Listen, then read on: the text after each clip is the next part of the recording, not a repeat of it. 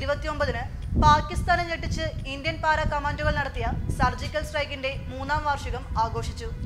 3 വർഷം മുമ്പ് നടന്ന സർജിക്കൽ സ്ട്രൈക്കിന്റെ ചർച്ചകൾ ഇപ്പോഴും സജീവമാണ്. ഇത് സംബന്ധിച്ചുള്ള വെളിപ്പെടുത്തലുകളും പുസ്തകവും ഡോക്യുമെന്ററികളും വരെ പുറത്തു വന്നു. ഇത്രയും രഹസ്യമായി പാക് അതിർത്തിയിലെ ഭീകര ക്യാമ്പുകൾ എങ്ങനെ ആക്രമിക്കാൻ കഴിഞ്ഞു? എന്തുകൊണ്ട് പാകിസ്ഥാൻ സൈനികരോ വ്യോമസേനയോ ഈ ആക്രമണം അറിയാതെ പോയി? എല്ലാം ഇന്ത്യയുടെ സാങ്കേതിക സംവിധാനങ്ങളുടെ ശക്തി തന്നെയായിരുന്നു. ഇന്ത്യയുടെ പ്രതിരോധ ശാസ്ത്ര സ്ഥാപനം ഡിഫൻസ് സയൻസ് ഓർഗനൈസേഷൻ വികസിപ്പിച്ചെടുത്ത അത്യാധുനിക ടെക്നോളജികളാണ് അന്ന് സേനയെ സഹായിച്ചത്. ടെക്നോളജിയുടെ പിൻബലം ഇല്ലെങ്കിൽ ഇത്രയും തന്ത്രപരമായി പാക് ഭീകര ക്യാമ്പുകൾ ആക്രമിച്ചു മടങ്ങാൻ ഇന്ത്യൻ കമാൻഡോകൾക്ക് സാധിക്കുമായിരുന്നില്ല. ആക്രമണത്തിന് മുൻപ് പാകിസ്ഥാനെ ഇരുട്ടിലാക്കുന്ന നീക്കമാണ് ഇന്ത്യ നടത്തിയതെന്ന് നേരത്തെ തന്നെ വെളിപ്പെടുത്തലുകൾ വന്നിരുന്നു. പാകിസ്ഥാന്റെ ഇലക്ട്രോണിക് ആശയവിനിമയ സംവിധാനങ്ങളെല്ലാം ആദ്യം തന്നെ ഇന്ത്യൻ സേന തകർത്തു. ഇന്ത്യൻ സേനയും DRDOയും ചേർന്ന് വികസിപ്പിച്ചെടുത്ത സംയുക്ത എന്ന ഇലക്ട്രോണിക് വാർഫെയർ സിസ്റ്റമാണ് സർജിക്കൽ സ്ട്രൈക്കിലും ഉപയോഗിച്ചതെന്നാണ് റിപ്പോർട്ടുകൾ പറയുന്നത്. ഇതോടൊപ്പം മറ്റു ചില വാർഫെയർ സിസ്റ്റങ്ങളുടെ സേവനവും ഉപയോഗപ്പെടുത്തി. 3 കാര്യങ്ങൾക്കാണ് സംയുക്ത ഉപയോഗിക്കുന്നത്. 1. ഇന്ത്യൻ സേനയുടെ ആശയവിനിമയം. 2. ശത്രുവിന്റെ നീക്കങ്ങളെ കൃത്യമായി മനസ്സിലാക്കാൻ.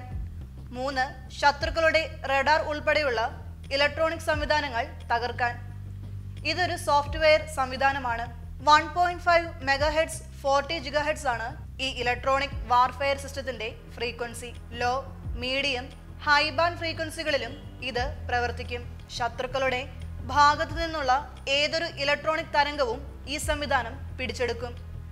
സർജിക്കൽ സ്ട്രൈക്കിന് മുൻപ് പാകിസ്ഥാന്റെ അതിർത്തിയിലെ റഡാറുകളെല്ലാം ജാം ചെയ്തിരുന്നു. അതേസമയം ഇന്ത്യയുടെ ഭാഗത്തു നിന്നുള്ള ആശയവിനിമയ സംവിധാനങ്ങൾ പ്രവർത്തിപ്പിക്കുകയും ചെയ്തു. വാഹനങ്ങളിൽ ഘടിപ്പിക്കാവുന്നതാണ് ഈ സംവിധാനം. നിലവിൽ സേനയുടെ കൈവശമുള്ള 145 സംയുക്ത സിസ്റ്റങ്ങൾ ഉപയോഗിച്ച് അതിർത്തി സുരക്ഷ ശക്തമാക്കാനും സാധിക്കും. പാകിസ്ഥാന്റെ TPS-77 റഡാറുകളും കമ്മ്യൂണിക്കേഷൻ സംവിധാനങ്ങളും ഇന്ത്യൻ സേനയ്ക്ക് പെട്ടെന്ന് തന്നെ തകർക്കാൻ സാധിക്കും. ക്യാമ്പുകൾ തമ്മിലുള്ള കമ്മ്യൂണിക്കേഷൻ വരെ പൂർണ്ണമായും തകർക്കാൻ സാധിച്ചു. പാകിസ്ഥാന്റെ നെറ്റ്വർക്ക് സെന്ററിക് സിസ്റ്റം ഹാക്ക് ചെയ്യപ്പെട്ടതോടെ സംഭവിക്കുന്നത് എന്താണെന്ന് പോലും ഭീകരരും പാക് സൈനികരും അറിഞ്ഞില്ല. ഇന്ത്യയുടെ കരുത്ത് അതിർത്തികൾക്കപ്പുറം പാകിസ്ഥാൻ തിരിച്ചറിഞ്ഞ ദിവസമാണ് 2016 സെപ്റ്റംബർ 28. ജമ്മു കാശ്മീരിലെ ഉറിയിൽ സൈനിക ക്യാമ്പിന് നേരെ നടന്ന ഭീകരാക്രമണത്തിന് മറുപടിയായിട്ടായിരുന്നു അർദ്ധരാത്രിയിൽ പാക് അതിർത്തി കടന്നുള്ള ഇന്ത്യൻ കമാൻഡോകളുടെ മിന്നലാക്രമണം. സർജിക്കൽ സ്ട്രൈക്ക് എന്ന് നാം അഭിമാനത്തോടെ വിശേഷിപ്പിച്ച ആ മിന്നലാക്രമണത്തിന് പിന്നിൽ പ്രവർത്തിച്ചത് പാരാഷൂട്ട് റെജിമെന്റിന്റെ ഭാഗമായ പാരാ കമാൻഡോകളായിരുന്നു. 1971 ശേഷം ഇതാദ്യമായിട്ടായിരുന്നു നിയന്ത്രണ രേഖ കടന്ന് പാകിസ്ഥാന് നേരെയുള്ള ഇന്ത്യൻ ആക്രമണം. പാക് അധീന കാശ്മീരിൽ 3 കിലോമീറ്റർ വരെ ഉള്ളിലെത്തി ഭീകരരുടെ ഇടത്താവളങ്ങൾ ആക്രമിച്ചു തകർക്കുകയായിരുന്നു നമ്മുടെ കമാൻഡോകൾ. സെപ്റ്റംബർ 18-നായിരുന്നു ഇന്ത്യയെ പ്രകോപിപ്പിച്ച ഉറി ആക്രമണം. അന്ന് സൈനിക ക്യാമ്പിൽ വീരമൃത്യു വരിച്ചത് 17 Indian ജവാന്മാരായിരുന്നു.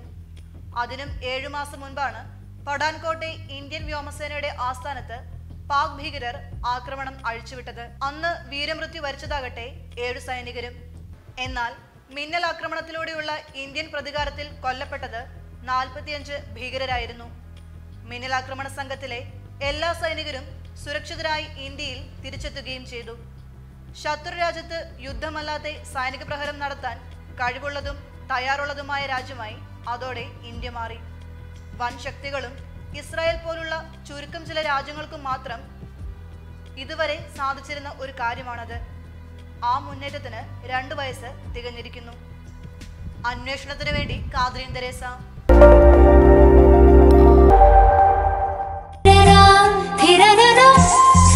Mesmerizing wedding collection. Tejaswini by Chungat Jewelry.